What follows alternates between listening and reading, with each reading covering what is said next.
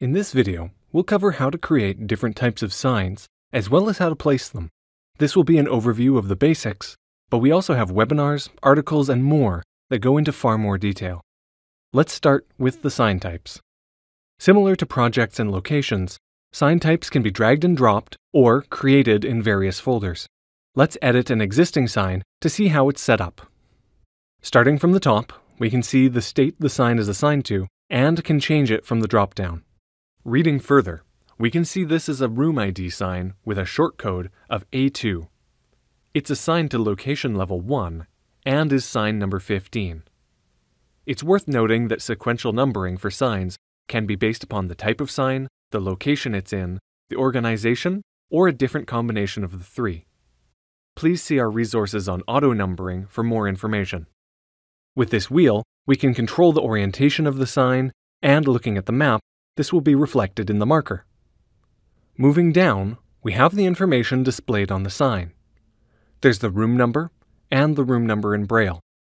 The Braille field can't be edited because it is an automatic process.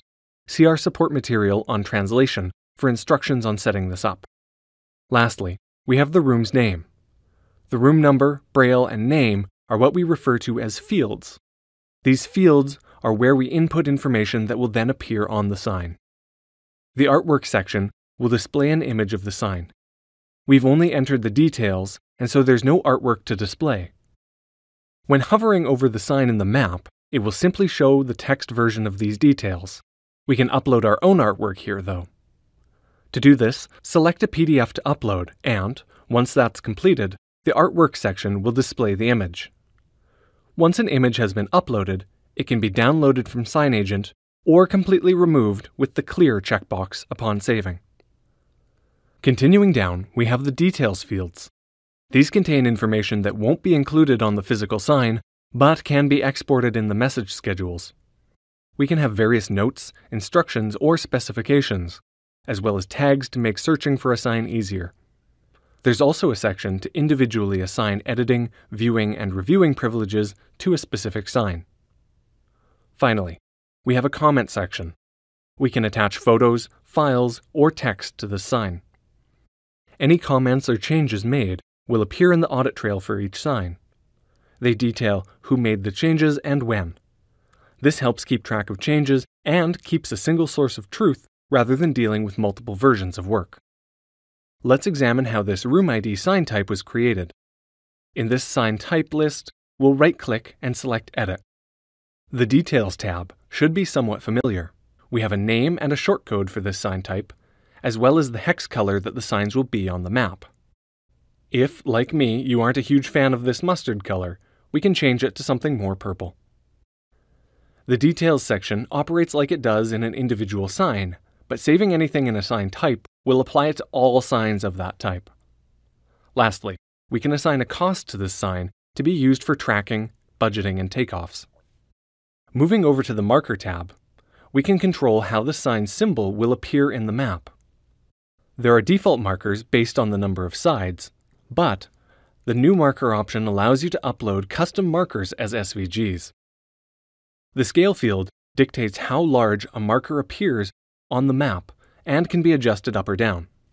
This top section isn't necessary if scaled markers have been turned on for this location. If that's the case, we can set the marker as well as the actual size of the sign. With this feature, we can then accurately see how large a sign will be in its environment.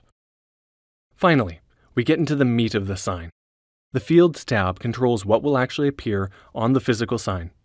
You can see that we have the room number in Braille, and the room name. By dragging these fields, we can change the order or delete them. To add a new field, we simply have to select it from the list. Let's add department name, and we'll cover how to add a custom field shortly. Once we save the template, we can now edit the message defaults. The defaults are exactly what they sound like. If you are creating 100 restroom signs, there's no point in writing that out each time, so we can put restroom in the room name field. It's worth noting that you can overwrite this default at an individual sign level, so even if a message is the same the majority of the time, it's worth including as a default. From this dropdown, we can select the number of faces a sign has, And, as we saw earlier, the marker can be updated accordingly.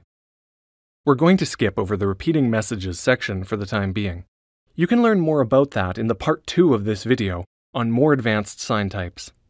Instead, we'll move on to the detail fields. These are similar to the message fields, but the information won't appear on the signs.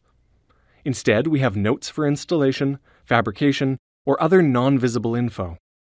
You can add dimensions, materials, end-of-life dates, or anything useful to the project.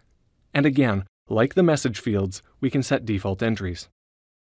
Moving back to the top, we won't be focusing on the Template tab, as that's an advanced feature that has its own training and resources. Templates allow you to upload a foundational document, and from that, SignAgent will use the data from a sign's message fields to create individualized vectorized artwork for each sign. The Files tab is where technical documentation can be uploaded as well. So let's move into the final step for this video. Clicking on the drop-down at the top of the screen, we'll see Manage Fields. There are 3 types of fields. Global fields appear on every sign type, whereas custom fields are not defaults and are added to individual sign types. And lastly, translation fields allow for the automatic translation we were speaking about. Translations don't have to just include language, but can also include symbols and more. So let's make our own field. Select the new field, and we're going to call this one Operating Hours. We'll leave it as a message field rather than a detail field because we want it to appear on the sign's artwork.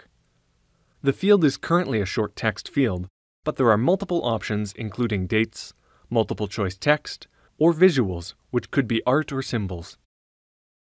We'll change this into a long text field, which allows us to input more than a single line of type. If we want this field to be translated, we could specify the language or translations to be used here. And if we want this field to apply to multiple sign types, we can do that here. For the time being, let's add it to A2. Now we save, and that field will appear back on the sign type that we were just looking at. There's a lot more possibility and flexibility when it comes to creating signs. But you know enough to get started on your first project. Happy creating!